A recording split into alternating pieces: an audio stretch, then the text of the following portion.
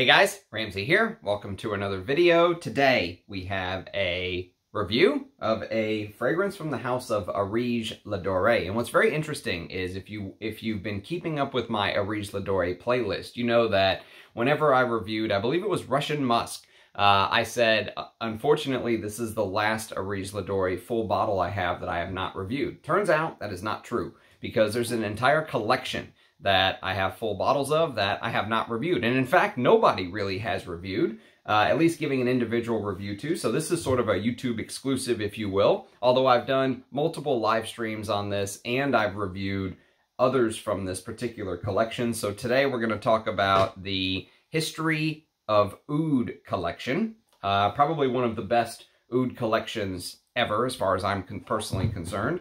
And today we're going to talk about the history of Bengal oud. Now, you can see the color of the juice. You guys have seen this presentation before, but I absolutely love the presentation with the Areej Le Dore mark on the bottom, and of course the detailing on the cap, and the detailing on the atomizer. Beautiful presentation. You can see the color of the juice. I'll read you the little blurb on the history of Bengal oud, and we'll talk a little bit about it. I've reviewed two from this collection so far: the history of Chinese oud and the history of Indian oud. And those two are probably my favorites: the history of Indian oud and the history of Chinese oud. Both of those I actually like more than the history of Bengal oud, but this is still a really good fragrance, and we'll talk a little bit about sort of the whole point of the collection and get into sort of the details of what I get from this composition. But first, let me read you the little blurb on the inside. So this is a magnetic box that it sort of sits in. Kind of a cool little idea here. And inside, there's a quick write-up. So it says, this perfume composition consists of extremely rare, 100% pure and wild Bengal oud oil distilled by East Bengal Agar Company. The approximate date of the distillation is the year 2000. So this is a little bit of a vintage oil. Highest quality farmed sinking oud chips were also provided by East Bengal Agar Co. Its vapors were infused by Russian atom into the top notes of this perfume. Okay, so before we go any further, let me just sort of explain what this means. So the oud itself that's used is a wild Bengal oud. All right, so that means it's not from a plantation, it's not farmed. The oud chips that were infused into the top notes by Russian atom were actually oud chips that were farmed. So they were a plantation oud that was used. So there's two parts to this composition. And actually the whole line itself, the whole idea of this line is to take something which, and you can see sort of the, this is the inspiration for this bottle. See how these sort of come to a point? There's little oud. There's others like this as well, but see how the bottle sort of comes to a point? If you've ever got real oud, and this is the cheaper version, but many times it comes in a fancier, you know, sort of glass thing. This is a plastic one. For example, this is Chinese CO2. So these are the actual oud, and you can see how thick it is. You can turn it upside down. It's not going to run. It's like molasses, right? And sometimes with the actual oud, what ends up happening is that you swipe it on your skin because it's extremely concentrated, thick oil, right? And so you swipe it on your skin, and what ends up happening is it takes hours for everything to sort of go through the breakdown, the composition, you know, the top notes to sort of let itself go, get in more into the base. And oud does transition and change like a perfume. Many people don't realize that, but it absolutely does. So Adam's whole idea with this collection was to take some oud, put it in perfumer's alcohol, and that way it unlocks more of the sort of, you can go through the process and enjoy the top notes and how it breaks down, more like a perfume. You don't have to wait long amounts of time like you do with the oil itself. And of course, he also infused some of the sinking oud chips into the top so that you got some of the smoke from the oud as well. This is a fragrance that comes across as very smoky and woody, of course. But the smoke comes out into the dry down of this perfume. So even though he's infusing it into the top, there is a little bit of smoke in the top. But what's so interesting about this fragrance is there's hints of Russian Adam's previous releases as well, even though this is just an oud, right? And so when I'm talking about his previous releases, like I want you to imagine something like this. All right, so this is the original Russian oud, which is very sought after nowadays. They actually just released a Russian oud part 2 in the new Classics collection, which I just got my samples yesterday. So I'll do a live stream on the Classics collection one of these days and test those and talk about them, and that'll be a really fun live stream. But if you know sort of Russian Adam's work with things like Russian oud, or if you know things like Oud Zen, these are compositions. These are entire fragrance compositions that are made by Russian Adam, including real oud. So obviously there is real oud inside of the composition, but there's more than just oud in these perfumes. This is, like I said, Oud Zen or Russian oud. These are really made to,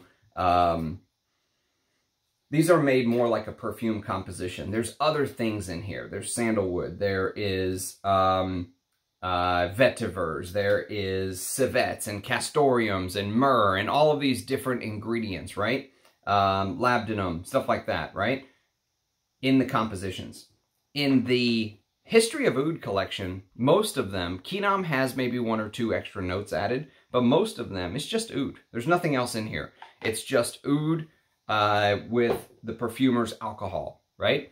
And so this is the connoisseur, the oud connoisseur's collection, if you will. This is kind of one of those collections where if you're someone that really wants to study oud, and because I was gifted such a beautiful gift by Russian Adam within the last year or so, it really made me want to pull the trigger on the whole collection here, because I realized that when Russian Adam says things like oud is at the absolute top of the totem pole, understand exactly where he's coming from once I started smelling some of these compositions of just oud. You wouldn't think oud could be so complex. So that's the first thing that I want to mention, is that when I'm talking about some of these different notes and stuff like that in something like the History of Bengal Oud, there are no other notes in here. There is no vetiver, there is no sandalwood, there is no myrrh, there is no labdanum, there is no florals. But the fragrance can sometimes shift and feel slightly floral or resinous or balsamic, or, you know, it might feel like there's a little bit of a green vetiver touch, or synthetic, you know, or not synthetic, but castoreum or civet or something like that, right? It could feel like it has those things in there, even though it doesn't. So everything emanates from the oud. That's the first thing to keep in mind when you are talking about the History of Oud collection. Everything we're talking about feels like the oud. So when you first spray, and by the way, I've got a 9-hour dry down here, and I've got about a 3-hour dry down here, okay? So this is actually the second time I've given this a full wear, and I've worn this to bed multiple times as well, but second time I've given it a full wear. So I sort of have a good breakdown on the composition. So here's what you get.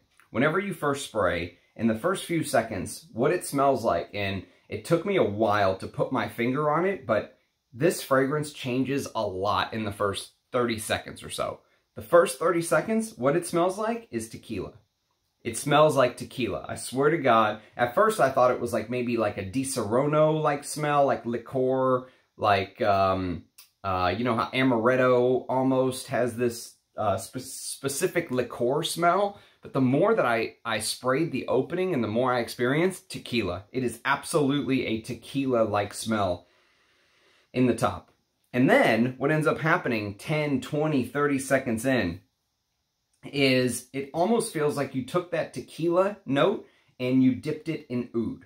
Okay, so imagine that you have tequila that has a cork in it. And I know tequila usually doesn't come with a cork, but let's say you have a tequila that does have a cork in it. You take the cork out and you smell the cork, and you can still sort of feel the presence of the tequila that sticks to the cork, right? And imagine you take that cork and you dip it in one of these, well, that's not an oud oil. Imagine you dip it in one of these oud oils. This is actually Choco Barai oud that's used in the Russian oud, the one that gives it that chocolatey feel. It's a plantation Thai oud that was used in Russian oud. This is the actual oud oil itself. So imagine you take it and you dip it in something like that, right? The cork of the tequila. So you sort of get a little bit of this liqueur feeling, But immediately it starts mixing with things like cherry notes or pear notes. There's almost like this fruity pear or cherry that sort of comes to the forefront. That's why I was saying amaretto or di Serono in the beginning. And mix it slightly with just a little bit of blue cheese. Just a little bit, all right? This is not something that is like blue cheese overkill. No, just a little bit of animalic blue cheese. A little bit of funk. And that little bit of funk, it probably sits somewhere in between something like Indonesian oud, which is, I think, the least barnyard, and maybe something like Indian oud. So there's a little bit of funk in here, but not a lot. Not a lot at all.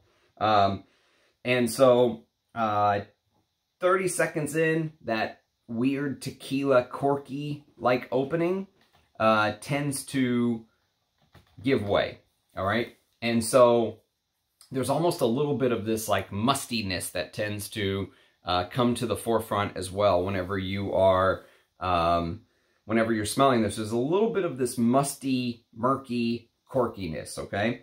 And so what ends up happening is this fruity, like I said, cherry nuance tends to come forward, but nowhere near as smooth or cherry-like as the bits and pieces of Indian oud, the history of Indian oud. That one feels very, very smooth and cherry-like, right?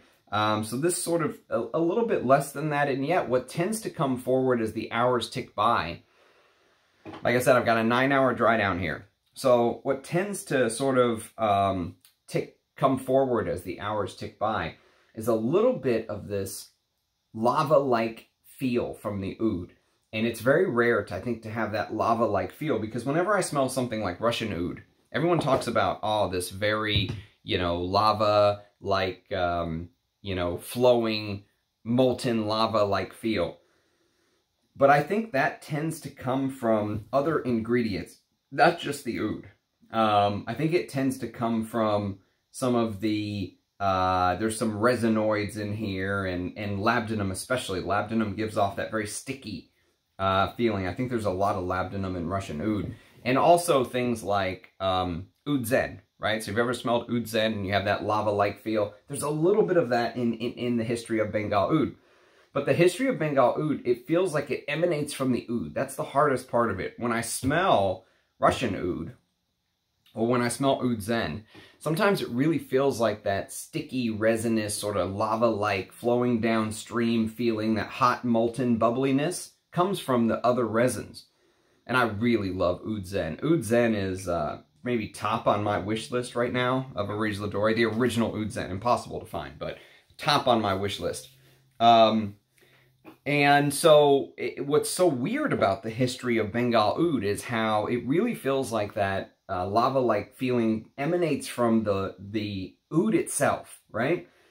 And that makes it so different, because as you're smelling it, yes, you are getting a little bit of that, those resins, and, you know, they really do feel thick and somewhat leathery, but also in the background, you're getting this very, very smooth sort of woodiness, right? And it almost feels like, along with the woodiness, there's a little bit of maybe caramel or a little bit of butterscotch, or, you know, something like that. But the sweetness is nothing like the synthetic sweetness that you expect to smell in a modern perfume nowadays. Nothing like that at all. It feels like literally it's coming from the oud itself. And the texture in the oud is so unique, because it really feels like whenever you're smelling the history of Bengal oud, as it continues to change, you're constantly reminded of these, you know, splintered wood chips, or you're constantly reminded of, I'll give you an example of what came to mind, and this may be sort of like a personal memory for me, but I think you'll understand where I'm coming from. So my uncle, who still owns this place, I believe, in Jamestown, New York, the Cherry Lounge in Jamestown, New York. Look it up if you don't believe me. They had this red sort of awning, right? Cherry Lounge, right? So they had this red awning. And he also used to own a furniture store, right? Not a furniture store, a furniture manufacturing plant, okay? So he used to manufacture furniture. This is before China came about and, like, put them out of business 25 years ago, right? And so he used to own this furniture store. And I remember going with him, getting a Cherry Lounge hat, right?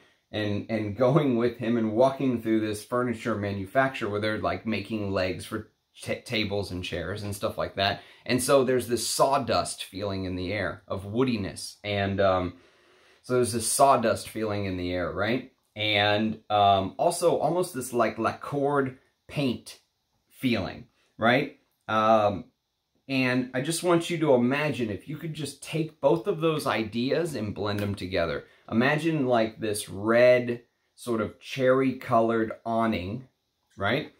That color blended with the smell of like the wood being sort of shaved and molded and sculptured, right? And then you get little like chips that fly off. You get little shavings that fly off. And then, of course, maybe the paint, the wood has to be treated with some sort of like paint, some sort of lacquer, right?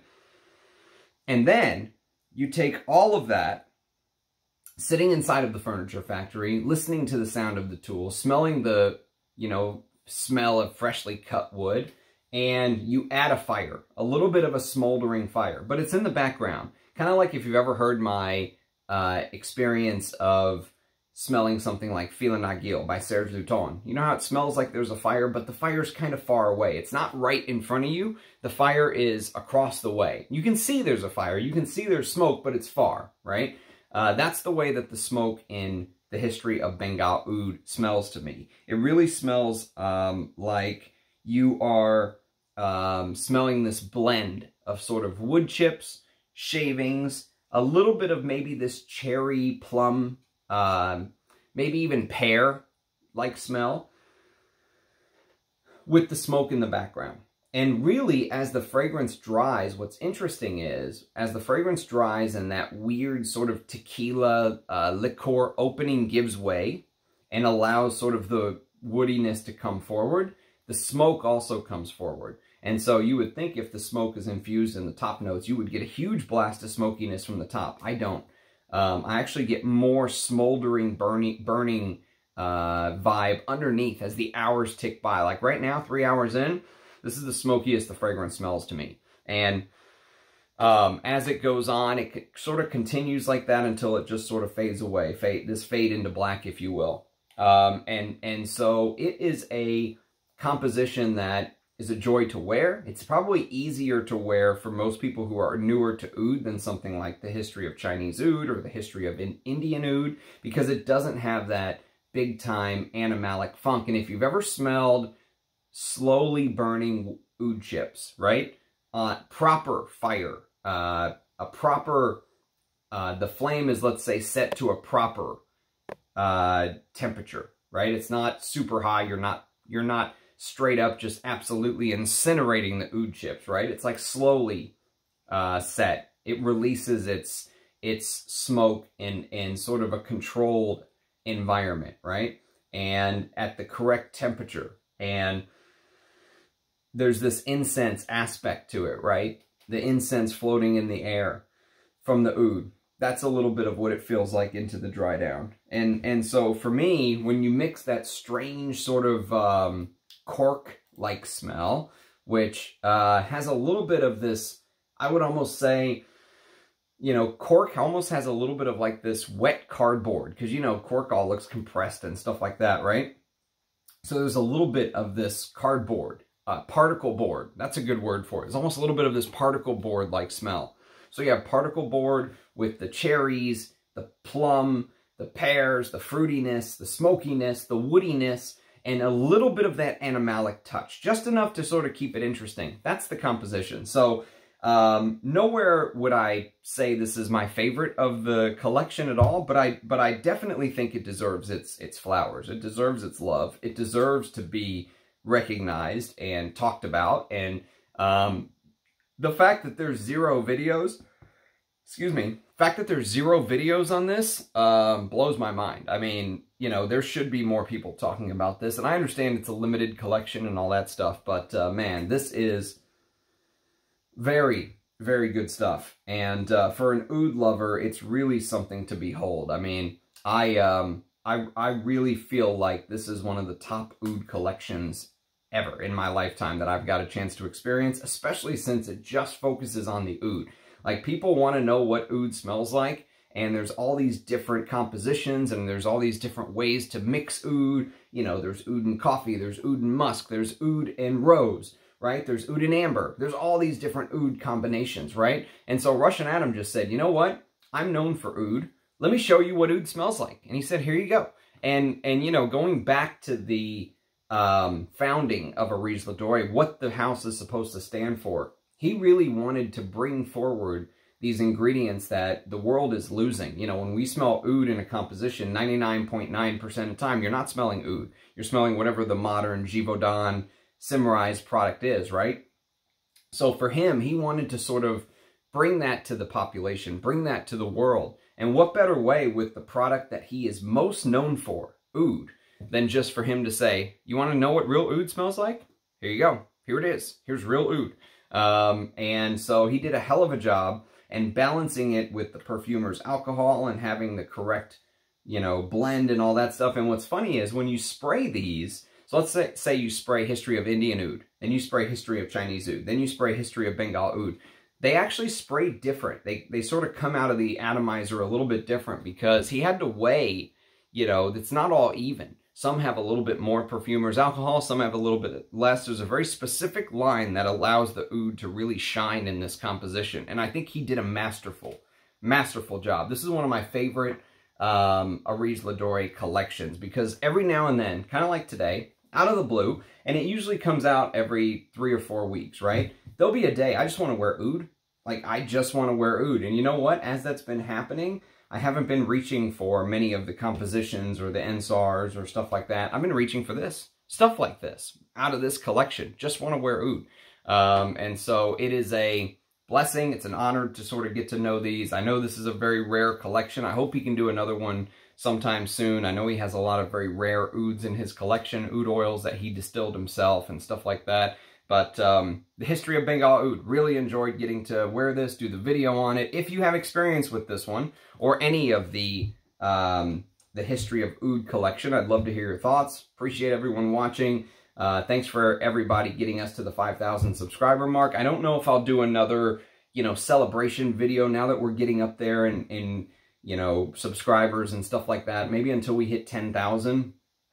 But there has been a request to do the same setup I did for the 5,000 subscribers, where we do 5 niche and 5 designers for 5,000 subscribers for some of the other categories I didn't do in that video. So for example, things like vetiver, citrus, oriental fragrances, stuff like that. So I'll pick 5 more categories and we'll do that as well. And then that'll be the final celebration, I think. But if you have any ideas for videos, I love hearing everyone's thoughts. I love the feedback. Love interacting with everybody. So do leave a comment.